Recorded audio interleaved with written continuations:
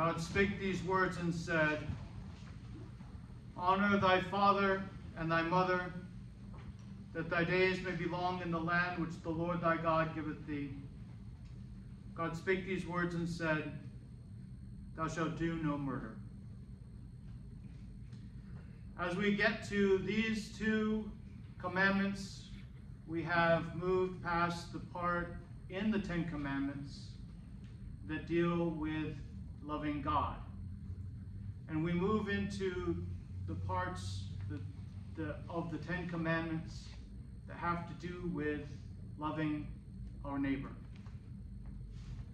And the first one we have has to do with loving our neighbor in loving and honoring our father and our mother. Both of these two commandments, having to do with honoring father and mother and not doing any murder, have to do with life. We receive life from father and mother. The unlawful cessation of life is murder. And so these two commandments have to do with life. Jesus said that he came that we might have life in abundance. St. Paul tells us that this commandment concerning honor father and mother is the first commandment with promise. Continuation of life in the land that the Lord thy God giveth thee. Now, I don't think any of you are going to go buy a home in Israel, especially not now. So what is this land in which the Lord God has given you to live? Probably this one. A state, a community, a nation. You have been given a land to live in. And God wants you to live long and prosper. Right? To quote Dr. Spock. Dr. Spock, by the way, was actually a Jewish gentleman, and so that statement in Star Trek is actually a very Jewish idea. Live long and prosper. It's a blessing. It's a good wish. But it is predicated on, in some way, honoring father and mother. In what ways? Well, we can think of many ways. I'm not going to go into all the details, but there is a distinction in theology between the order of creation and the order of redemption. Just leave it at that, but I'll go on. There are those who have been born before us, who have been created before us, and we have been created after other people. Somehow, we've got to get into understanding that this is to be honored, and it is to be honored simply by the fact that they were created before us, all the way back to Adam and Eve. You can get mad at Adam and Eve for eating the apple, but you are directed to honor Adam and Eve as your first parents, despite what happened. Simply because they were created before you. And so it goes. This has nothing to do with equality before Christ in this sense of being sinners. Adam and Eve are sinners. You and I are sinners. We stand equal before the just judgment of the just one. We stand equal before the cross. And God will judge perfectly. But because someone was born before you, it's an older idea, but it's still true. They are to be honored as having gone and come before you.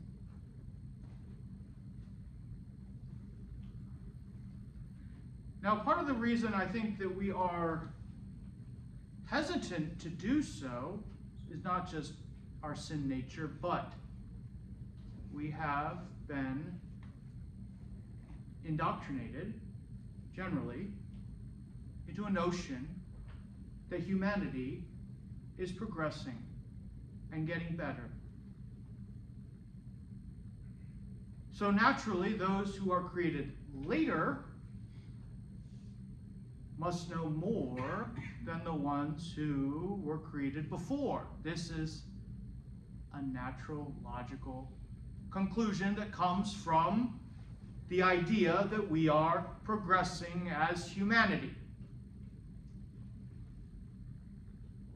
And we may well be progressing as humanity. That is a possibility, but it is not a foregone conclusion. There is no evidence to this. There is no evidence. Let me give you an example. You say, well, I have a computer. I have a smartphone. I have technology. What is an indication that your mind is failing? What do you do, or what did you used to do with a pad of paper?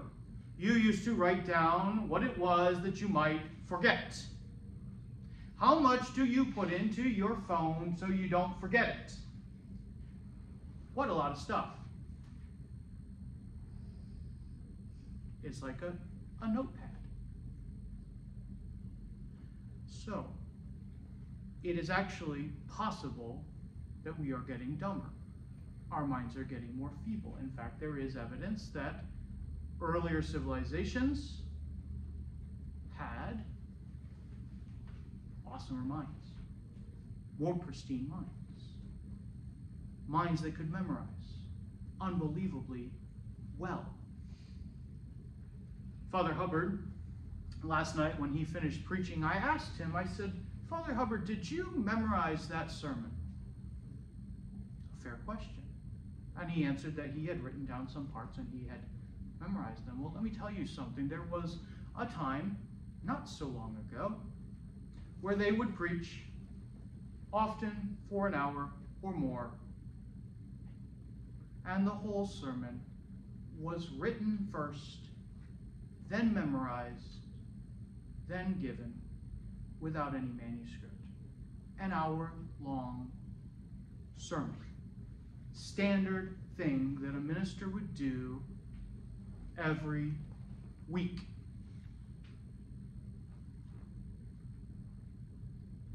We stand on the shoulders of giants. Their minds may well have been more pristine than ours, and they have given to us a goodly heritage of technology, and we rely on those things to get through every day. How long do we have to go to school before we learn what other people knew before us so that we can start to make progress?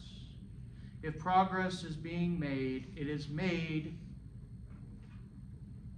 on the shoulders of giants. So, if we are progressing, and that is a possibility, we may be devolving, not evolving, that is a possibility, but if we are progressing because we have people who have gone before us, who have given to us lots of knowledge, so that we can progress 20 or 30 years in our profession until we retire and go play golf, till we retire and our minds become feeble and we start to forget things.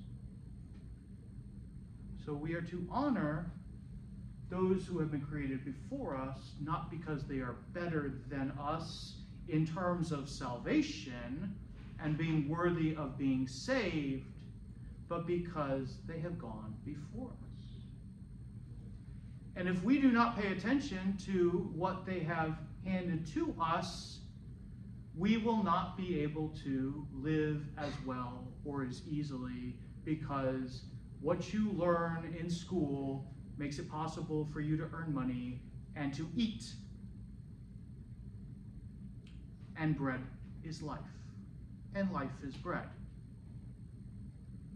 And so you eat and live easier because you have received thousands of years, we often forget things, but thousands of years of information that is at your fingertips in your phone.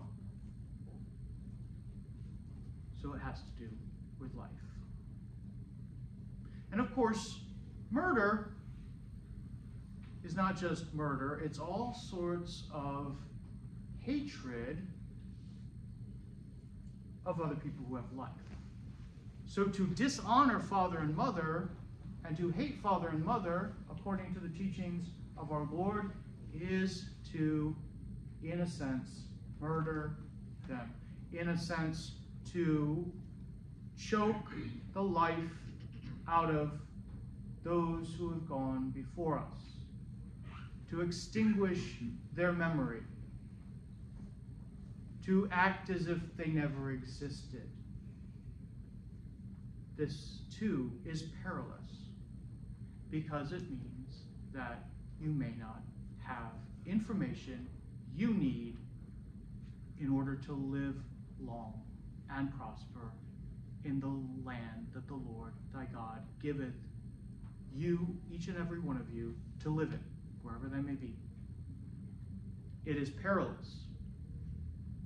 We pray at morning prayer that we as a nation may be guided by our Lord, by the Holy Trinity, by the Creator of heaven and earth, into the ways of justice and truth. And we hear a lot about justice today, don't we?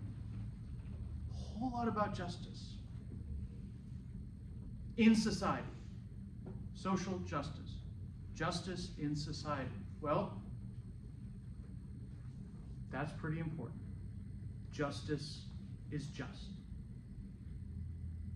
And who's the one who's most just? Our Lord.